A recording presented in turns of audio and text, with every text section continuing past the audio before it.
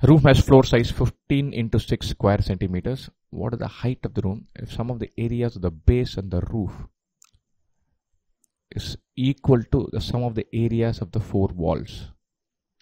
So base and roof should be equal to this. Wonderful. So let the height be h. So obviously it's a toy room, so all numbers are in centimeters. I would have expected them to be in some other unit.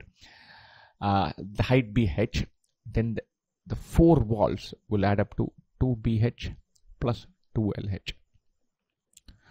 And so the area, sum of the areas of the base and roof is equal to the sum of the areas of the four walls. This is the four walls area.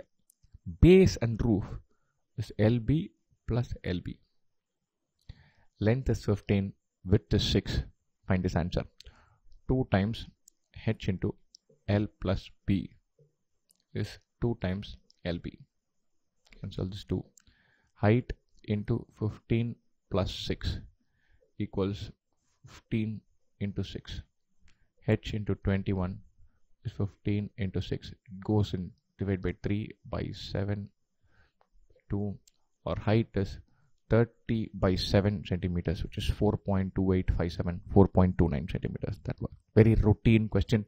In an exam context, should be nailing these and not hankering after those tougher ones and exponents and inequalities.